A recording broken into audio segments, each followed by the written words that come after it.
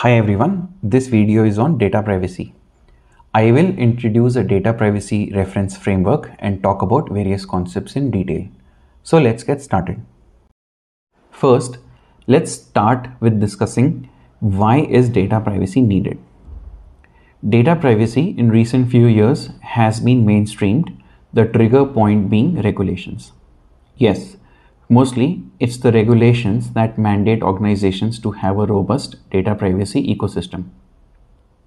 Few famous regulations like General Data Protection Regulation, also known as GDPR in European Union, California Consumer Privacy Act, also known as CCPA in California, e-privacy in the UK, and Health Insurance Portability and Accountability Act, also known as HIPAA, which is a healthcare specific regulation in the US. Of course, needless to say, these regulations are there to protect rights of individuals, also known as data subjects in this context. So far we discussed why. Now let's discuss how.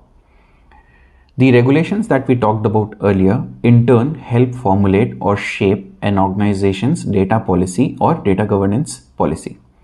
I have covered building blocks of data governance in a separate video already. Do check it out. So in a nutshell, this data policy with respect to data privacy mostly covers the rules that govern data privacy in an organization and also standards that should be followed in all phases of privacy data lifecycle. We've discussed why and how. Now let's focus on where should data privacy be implemented. Data privacy should be implemented in all higher level phases of data lifecycle, namely at data capture, during data storage, and during data usage.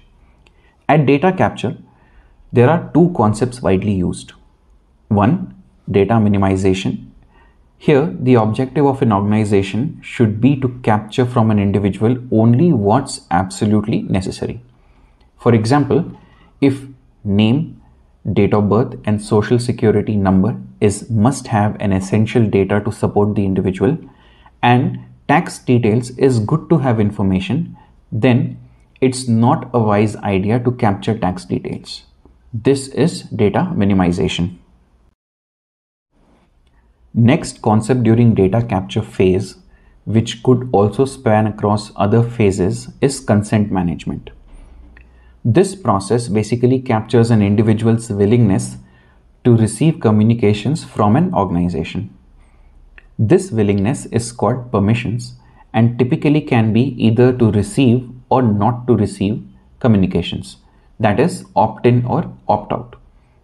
It also deals with mode by which the individual chooses to receive and not receive the communication. This could be various channels like email, SMS, WhatsApp, voice calls, etc. This part is called preferences. Most of the privacy regulations in countries where data privacy regulations are more active state that organizations should build a process at data capture to let user decide how he or she should receive communications, if at all. And the permission captured for one mode should not be used across all modes of communication. For example, the individual can choose to receive marketing communication from a particular organization by SMS and WhatsApp only and not via phone call.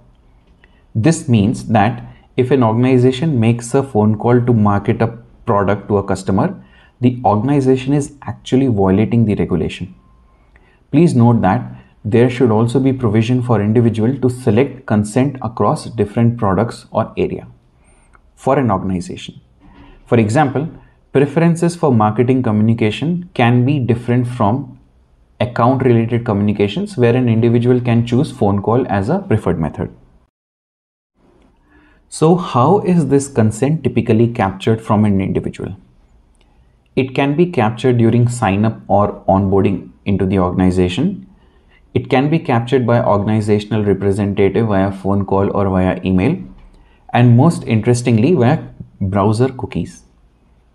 I am sure if you have recently opened a website that mostly caters to users from Europe region, You must have come across a pop-up asking to accept all cookies or accept essential cookies only. And I'm also sure very few of us would have gotten the opportunity to go through the privacy text where the organization signposts different type of cookies they use, like targeting cookies, essential cookies, etc. You are seeing this in every website for users from Europe because GDPR is mandatory in Europe and the fines for non-compliance are enormous. Now, let's discuss privacy during data storage and data usage. First concept here is one that has quite rapidly evolved in recent few years, with multiple companies building products using emerging technologies to solve this, which is data sensitivity. Data sensitivity is a process within an organization to find and classify sensitive information. One term we keep hearing in this area is PII, which stands for Personally Identifiable Information. As the name suggests, it's basically data fields that can help identify an individual. Privacy law states that such information should be labeled and stored in a different way. So typically, there is a three-part process to implement this. First is to detect or discover. For a large organization, this can be quite an effort involving lots of people manually going in, studying the metadata, and finding if a particular data field or combination of data fields are PII. To save this effort, hence, there are companies that are using natural language processing and machine learning techniques to discover PII data. Now, once you have detected sensitive data fields, next goal is to classify the fields based on organizational policies and standards. This is where data stewardship plays an important role. And finally, this particular data, once classified, should be stored in a special way, like in a confidential or secret bucket requiring elevated access. There is a concept that can be used to store such data, which is called data masking. The last concept in the where section is data retention. Various data privacy regulations state that organizations should keep an individual's record only for a justifiable period or for business necessity time frame and then get rid of it. There is no defined period as of now. It can range from few weeks up to 10 years. Justification is very subjective. Organizations can say they need the record for audit purposes or for different regulations.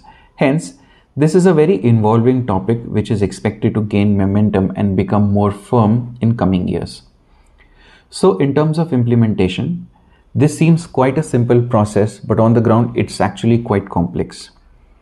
Identifying an individual record across multiple systems, tagging it to a business process, and assuring the record doesn't overlap with another business process can be quite a task, especially when the organization's data lineage is still emerging. And finally, before I leave, there are two absolutely essential and proactive concepts that cannot be missed on the subject of data privacy. First one is Privacy Impact Assessment, or PIA.